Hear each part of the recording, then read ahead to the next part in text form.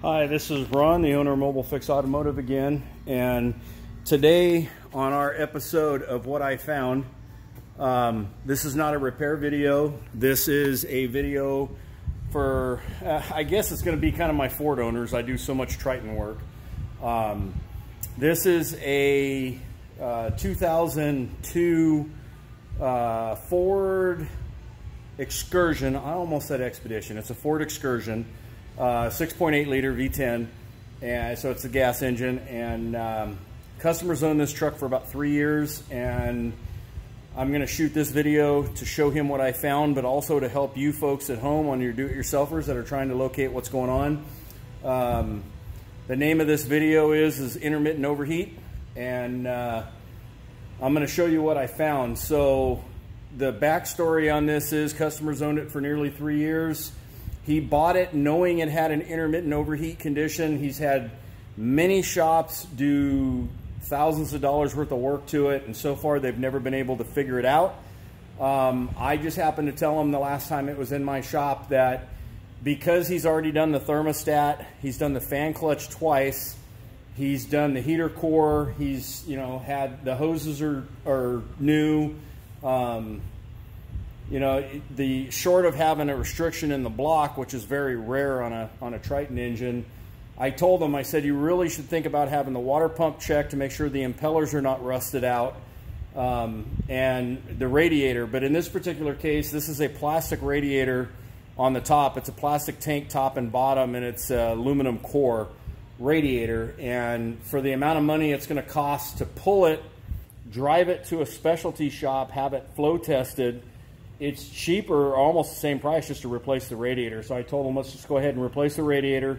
And while the radiator's out, the water pump's sitting right there. Water pump's only 4 volts, and get that knocked out. And the water pump that was on it was a different water pump than from the factory, so it had a different impeller blade on it, which would definitely slow coolant down to a point. But let me show you right now, to make this a real quick video, for those of you that are fighting intermittent overheating problems, where when you're driving on hills or grades, especially when towing, and you've done everything you can think of doing, I'm going to show you the radiator was the problem on this. And the radiator that I've got in here right now is a Koyo Rad. They're pretty good radiators. They're not Ford OEM, but the Koyo Rad makes a good radiator for this particular vehicle. Now, the radiator that's right here is not the original Ford radiator, and if you look at it, it's very, very clean, and this is the reason this got overlooked. Cores look really good. There's no dirt, nothing's plugged up in it.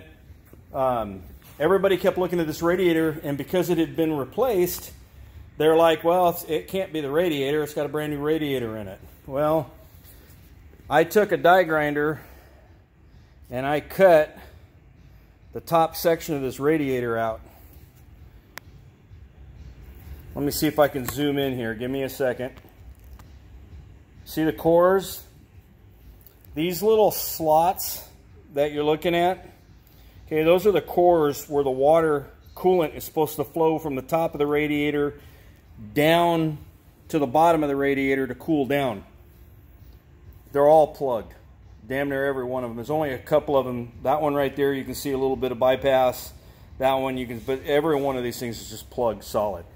So just because your radiator looks new, don't assume that the radiator is actually functioning unless you test it. So for the people that are following me for my Ford videos, if you're having intermittent or overheating problems and you've done all the basic stuff, cooling fans, hoses, thermostat, and that basic stuff, you might want to check into your radiator and verify that debris from over the years hasn't plugged it up. All right? Do me a favor, make sure to click the like, subscribe to my channel. I'll do more of these for you Triton owners, and I'll see you on the next video. Once again, my name's Ron. I'm the owner of Mobile Fix Automotive, and I'll see you next time. Thank you for watching.